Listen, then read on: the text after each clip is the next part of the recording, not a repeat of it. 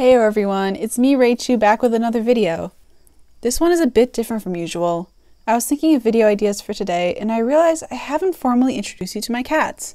So without further ado, say hello to my two adorable bundles of fur, Sophie and Tiger. Here's the story of how we got them.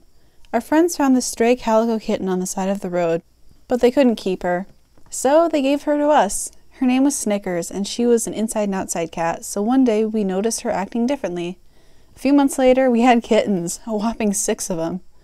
And because of this, we nicknamed her Mama Cat, and we called her that for the rest of her life. Anyway, she had 6 beautiful kittens on February 17th, 2010.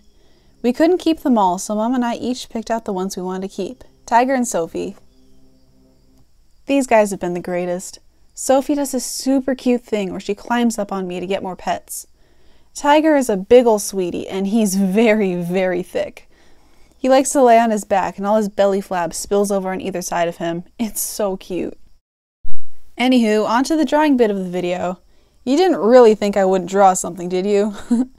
I've always wanted to make portraits of my kittens, but their coat patterns are super complicated, and I've always gave up pretty quickly.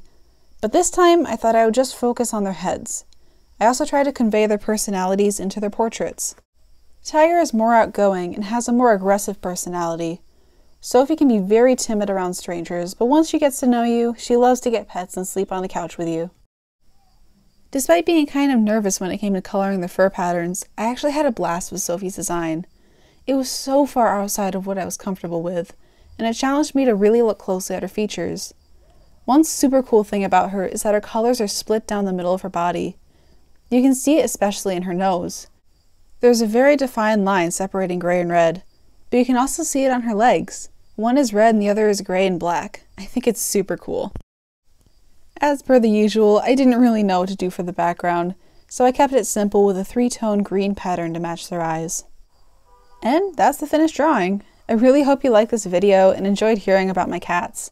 They're the best, and I'm very blessed to have them. That's all from me, folks. I'll see you in the next video. Bye!